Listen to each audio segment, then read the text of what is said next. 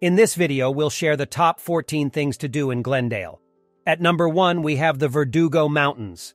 This mountain range, located just outside of Glendale, offers a taste of Southern California's famous countryside. Hiking and biking are popular activities here, with rugged, unpaved land providing a truly natural experience.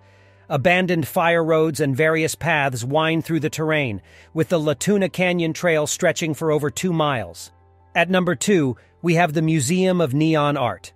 Established in 1981, this museum is dedicated to the preservation of neon works of art, including neon signs and kinetic art.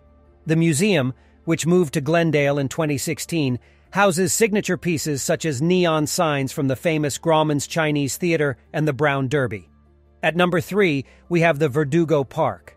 This park, one of the largest in Glendale, is situated near the Verdugo Mountains. It offers a variety of activities, including play areas for children, baseball fields, basketball courts, picnic areas, horseshoe courts, and even a skate park. At number 4, we have the Autry Museum of the American West. Opened in 1988, this museum is dedicated to telling the story of the American West through a variety of exhibits and events, including lectures, film festivals, and musical recitals. It also houses an art gallery named Art of the West. At number 5, we have the Deukmejian Wilderness Park.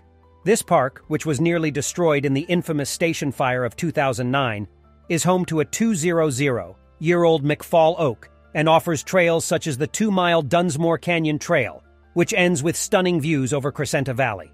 At number 6, we have the Alex Theater. Built in 1925, this theater was originally a vaudeville house before it was transformed into a single-screen theater. Today, it has returned to its roots, hosting live performances such as musical theater, symphony orchestras, ballet recitals, and film and television screenings. At number 7, we have the Brand Boulevard. Known as the main drag in Glendale, Brand Boulevard is famous for its bookstores and strong cafe culture. It's also known for its eclectic stores, including those selling evening wear. At number 8, we have the Doctor's House Victorian Museum. This house, dating from 1890, was once home to 4 doctors.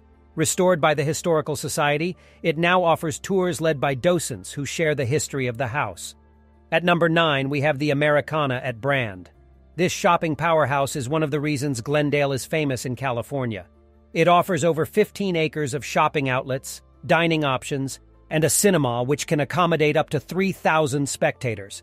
At number 10, we have the Glendale Public Library. Located on Harvard Street, this library is known for its special collections that tell the story of Glendale's history. It also boasts the largest collection of cat-related books in the world. At number 11, we have the Roslyn Art Gallery. This gallery aims to promote little-known Armenian art to the public.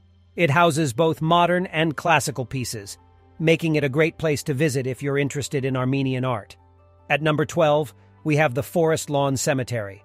Also known as Glendale's Walk of Fame, this cemetery is the final resting place of many famous celebrities, including film stars, singers, and musicians such as Michael Jackson, Humphrey Bogart, and Sammy Davis Jr. At number 13, we have Porto's Bakery. This Cuban bakery is a favorite spot in Glendale, known for its delicious freshly baked goods. It's particularly famous for its breads, pastries, and signature Cuban sandwiches. At number 14, we have Rafi's Place.